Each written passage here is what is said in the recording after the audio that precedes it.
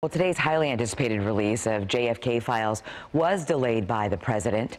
The CIA and the FBI started lobbying for this delay months ago, but that was extended to the 11th hour. And our Marianne Martinez is live at Dealey Plaza right now in Dallas. Well, we will still be seeing some of those documents, about 2,800 of them, but many more will be under further review. Now, an expert here at SMU tells us that what is in those documents would not have changed the larger story about what happened here at Dealey Plaza, but there were a lot of sources and methods, which is what is used by the CIA and the FBI, not just back from the 60s, but as recently as the 90s, it's contained in those documents. And of course, those spies and those secret information is what they don't want out there. The government must release everything. And when they said everything, they meant everything.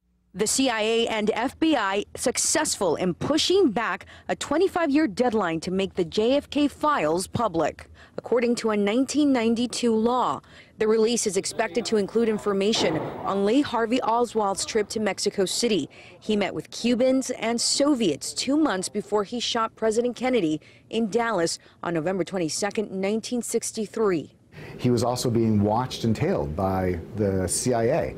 And so consequently, I think the CIA is a little bit concerned, perhaps that they'll, of two things, perhaps that they'll get a little bit of egg on their face to say that, yes, we were watching this guy already, and then, of course, he does this terrible thing. The director of the Center of Presidential History at SMU says the CIA could also be worried about what's called sources and methods, spy trade secrets being revealed, as well as the name of CIA operatives. The delay is adding fuel to the fire for those who believe Oswald was the lone shooter, but had help from other countries.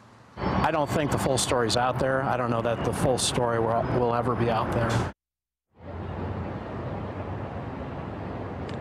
And Professor Engel telling us not only would it reveal names, but it could also of people who were spies in the past, but people who were informants helping the CIA in Latin American countries could make things diplomatically very sticky for the United States. Now, those other documents that are not being released at the time, they will be under a 180-day review.